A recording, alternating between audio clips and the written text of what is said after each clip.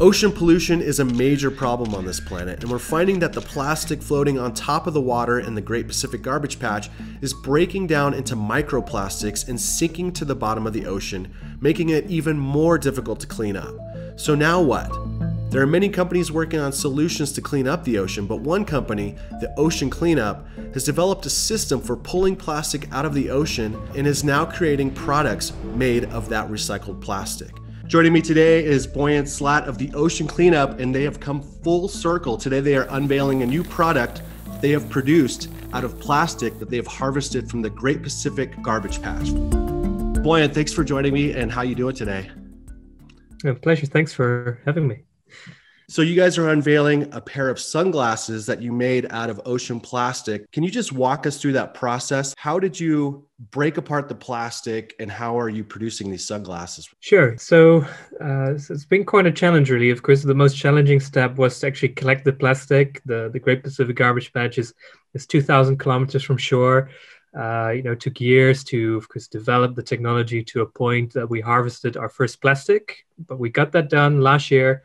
We took the first plastic to port, and then we had to set up our own supply chain to turn the trash into basically treasure to clean up more trash. Because, of course, we are a nonprofit, so the only reason why we do this is to help clean more plastic from the ocean.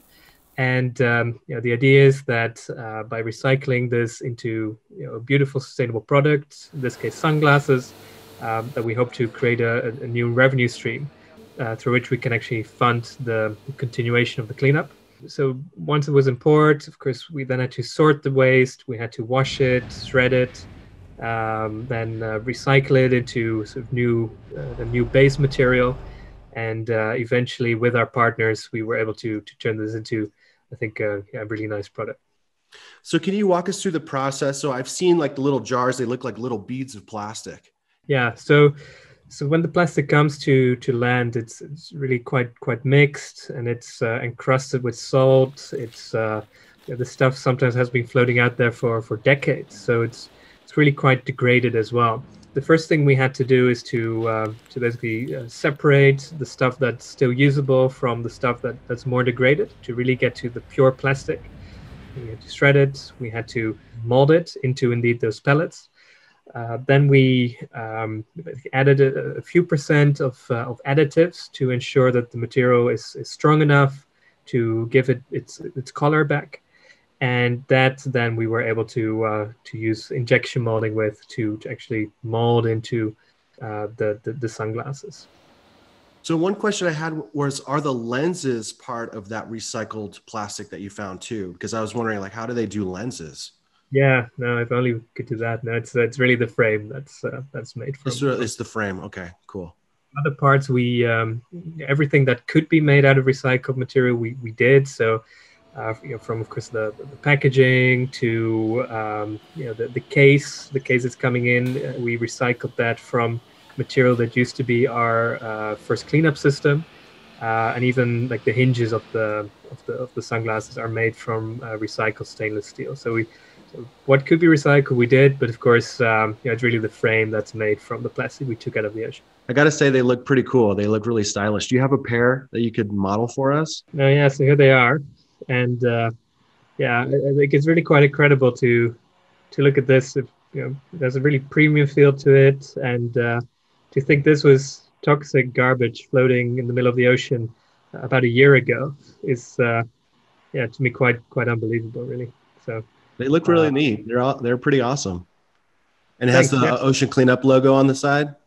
It does, yeah. And actually on the inside, it has a QR code. And if you then scan that with your phone, you can actually see footage of plastic being taken out of the ocean that's now in your pair of sunglasses. So that's pretty awesome. So, yeah. So one thing I don't know right now is how much do they cost?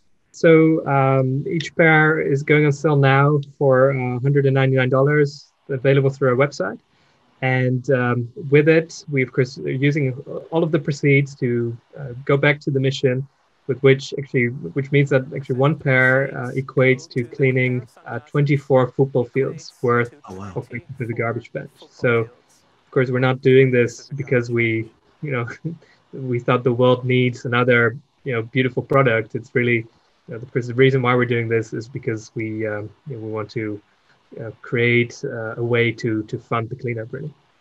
It's also kind of like a proof of concept too, that you guys were able to go out in the ocean, collect plastic and make something beautiful out of it, correct? Yeah.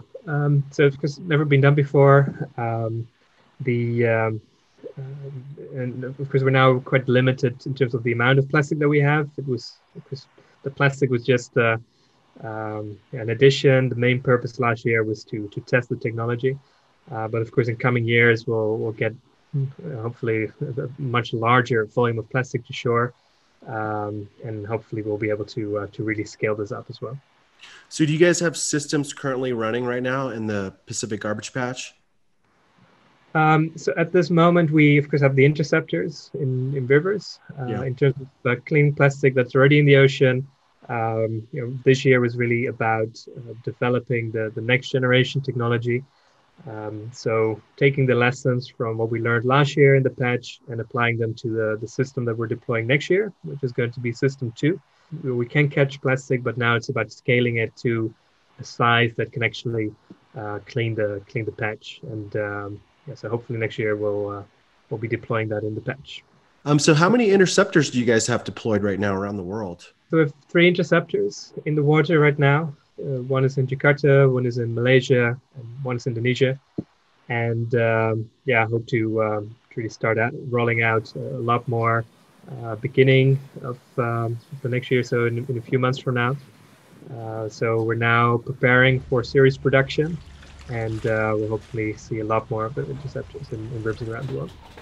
How much garbage are they pulling out of the river on a daily basis? Do you guys have figures on that? Yeah, so of course we're still in the kind of the debugging phase to really get the uptime that we want.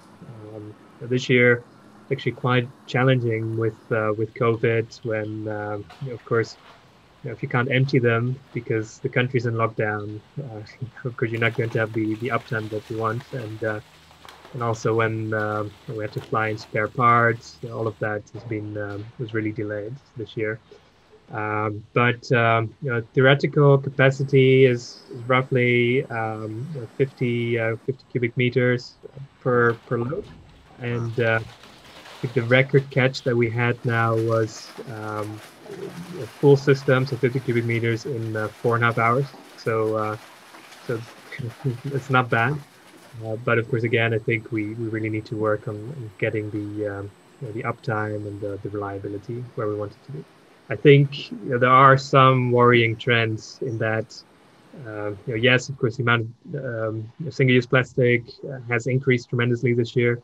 Of course, the oil price is extremely low right now as well, which means that it's much more attractive to make new plastic rather than recycle existing plastic. So I do think those are trends that you can expect to see back in the amount of plastic flowing to the ocean. So there's definitely enough work to do still. So do you guys have any other products in development now that you're trying to create with the recycled plastic?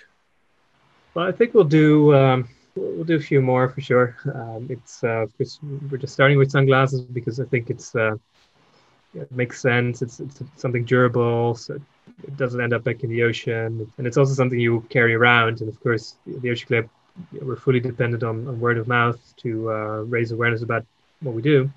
So in that sense, I think sunglasses make sense. We had received tremendous amount of good suggestions, I think, from our supporters of what else we could make from this. And so we're definitely thinking about doing more than just sunglasses. But we're starting with one, and then see how much interest there is in actually getting involved with this. Cool. When will the sunglasses go on sale, and where can people buy them? So the Ocean Cleanup sunglasses are available right now through our website, theoceancleanup.com. And again, every pair should be able to allow us to clean 24 football fields worth of Great Pacific Garbage Patch. That's amazing. Cool. Well, thank you so much for your time, Boyan, and good luck today on your big unveil. I'm excited to watch it. Thank you. I do recommend if you want one to get involved quickly, because I think yeah, I do expect that. Of course, we can only make 25K of them now because of the amount of plastic we have.